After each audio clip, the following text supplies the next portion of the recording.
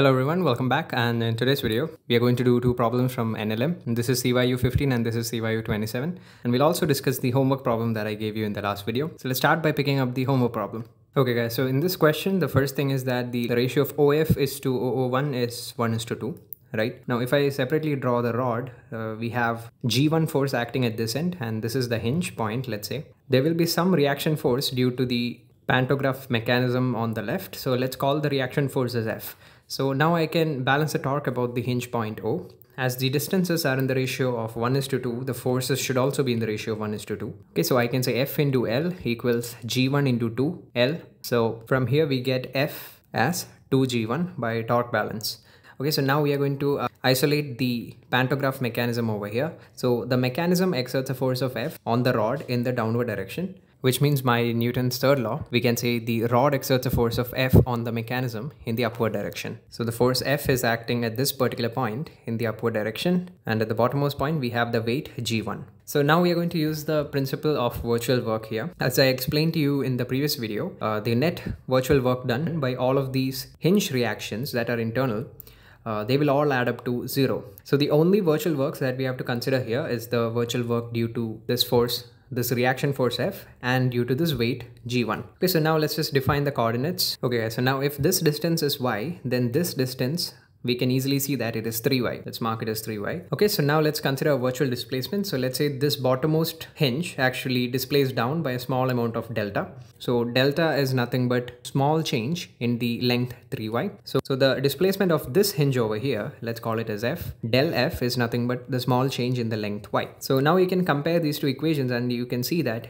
d of y is nothing but delta divided by 3. So this is going to be delta by 3, which means if I displace this point by a small distance of delta, then this point F actually moves down by an amount of delta by 3. Okay, so now we can easily apply the principle of virtual work. So the work done by G1 is going to be G1 times delta, and it's going to be positive. And the work done by this force F is going to be minus F times delta by 3, right? Because the angle between the force and the displacement is pi.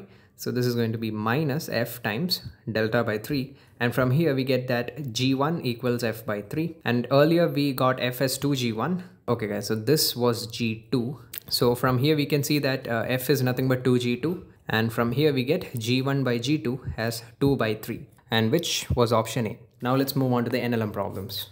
Okay guys, so in this question we have 3 identical cylinders whose each of mass m, and they are arranged on a horizontal floor as shown in the figure with their axis horizontal. The floor as well as the cylinder are frictionless, so there is no friction anywhere. So you apply a constant horizontal force directed to the right on the left cylinder. For what range of F will all the 3 cylinders remain in contact with each other? What they're claiming is there is going to be some limit of F that varies from F min till F max, for which all the 3 cylinders maintain contact with each other, and we have to determine that range. Okay, so let's just begin by drawing the FBDs. Okay guys, so this is how the situation is. Now as we are talking about the range that varies from F min to F max, we can easily say that they all maintain contact within this range, right?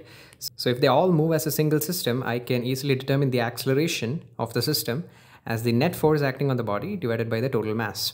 Okay, so now as we have the acceleration, let's just observe everything with a frame that is traveling with this acceleration. So in that case we have to apply a pseudo force. So let's name these cylinders first. This is cylinder 1, this is cylinder 2, this is cylinder. Okay guys, so now let's draw the FBDs of cylinder 1 and cylinder 3. So the forces are mg, n1 and n3. So n1 is the contact force between 1 and 2, n3 is the contact force between 1 and 3. Okay, so now we also have to apply the pseudo force on this. So that is going to be F by 3m multiplied by m towards the left, which is going to be F by 3. Okay, so now the cylinder is at rest. So we can write the horizontal and vertical force equations. You know, these are the two equations that we get, and after solving for n1 and n2, n3, we get these two relations. So now there is one more normal that we have to figure out, and for that let's take the FBD of cylinder 3. Okay guys, so in cylinder 3 I only want the horizontal force balance, so I am ignoring the mg and the ground normal. So from here we get n2 as F by 3 minus n3 by 2. So after solving for n1, n2 and n3, these are the relations that we obtain, and from here one thing is for certain: n1 can never be equal to 0, which means the contact between these two cylinders will always be maintained irrespective of the value of F. So now if you observe n3 and if I solve for the inequality n3 must be greater than 0, what I obtain is f should be less than square root of 3 mg, and m was 10 root 3. So if you solve it, it comes out to be 300 Newton. So as long as n is less than 300 Newton, the contact between these two cylinders will be maintained. The moment it is greater than 300, this contact will be lost. Okay. So, and similarly, if you solve for n2 greater than 0, you'll obtain that the force F should be greater than 100 Newton. So if the force F is less than 100 Newton, then the contact between these two cylinders will be lost. So that was it for this problem. So now let's move on to the next problem. Okay guys, so this is the last problem of the day. This problem is really nice in my opinion. So the problem states that we have a uniform rope whose mass is m and its length is L, and it is spread out on a horizontal frictionless surface, wrapping half turned around a fixed vertical frictionless cylinder whose radius small in comparison to the length of the rope. So initially both the ends of the rope pulled by equal forces F, as you can see in the diagram, keeping these two strings parallel basically. And their lengths are and the lengths of these two parts are also equal. Now suddenly the pulling force at one end is removed. So one of these F's is removed and only one F is remaining now, without any change in the pulling force at the other end. Now after how much time from removal of the pulling force in the end will the rope start losing contact with the cylinder? So give this problem a good try guys before you watch the solution. Okay, so with that, let's get into the solution. Okay guys, so this is how the situation is now looking like. So if you observe the string over here, the only force that is driving this string along the horizontal surface is this force F. The normals are always perpendicular to the string, right? And there is no friction present in the cylinder or in the horizontal surface. So the only force that is driving it is F. So if I assume the acceleration of the rope as A, then I can easily write A as F by M. Okay, so this is the first equation. And also it was given that F is a constant. So the acceleration is constant, right? From here also write the velocity of the rope as a function of time as F by M into T, V equal to AT basically. And I can also write the displacement of any point on the string as a function of time as half gt squared. Let's say we want to figure out the displacement of this point in a time t. So this we can easily write it as half gt squared. Okay guys, so now we have a lot of things to cover in this problem. Okay, so the first problem that we are facing is that we don't know how on the semicircular path of the wire, we don't know how the normal reaction is varying with position. Okay, so we have to first draw a differential FBD of a small section of the wire, and before we do that guys, we have to discuss something important. So let's say guys, I simply took this string and flattened it, and so we are simply doing it to analyze the tensile forces at different points on the string. So let's say this is the end that is being pulled with the force of F. The tensile force actually decreases as we go away from the point of application, because let's say if you take this section over here, tensile force at this acting at this particular point only has to pull this much mass, whereas a tensile force over here has to pull this much mass. Therefore T increases as we go towards the right. So let's say we want the tensile force at some point Y from the point of application. So let's section the part over here, draw the FPD of this part. So on the right we have the force F acting, okay, and on the left we have the tensile force T, and we know that this part of the mass is being accelerated with an acceleration of F by M. So now we can write F equal to ma for this section. So we can write F minus T equals the mass, which is the mass per unit length, which is m by L, times y into the acceleration, which is F by M. So from here tensile force T comes out as F 1 minus y by L. So as you can see, at y equal to 0, which corresponds to this point, the tensile force is simply F, and as we progressively move towards the other end, the tensile force linearly decreases. Okay, so this is a very important fact that we're going to be using. So now I'm going to get rid of this part. Okay, so now we have figured out that as we move from this point and move towards the other end, the tensile force keeps decreasing. So now we need to figure out how the normal force is varying with different positions on the cylinder. For that we need the differential FBD. So let's say I pick an element at an angle of theta, and I took a small piece whose angular width is d theta. Okay, so and now I want to draw the FBD of this part. So this is a zoomed view of the differential element. So this angle is d theta by 2. Similarly, even this angle is d theta by 2. So guys, so I'm assuming the tension force over here as T. You know, the convention generally says that at theta we take T, and at theta plus d theta we take T plus dt. And the tensile force here, so we are taking it as T plus dt. And why is the tension force here greater? Because this part is accelerating, right? So the tension at this point has to be greater. Okay guys, so we are more interested in the force balance in the normal direction, because in the is in the tangential direction, we already know the acceleration. So there is no point in doing it again. So we have the normal force acting on the part. Let's call it as dN. Okay, and now we have to take into account the centrifugal force, guys.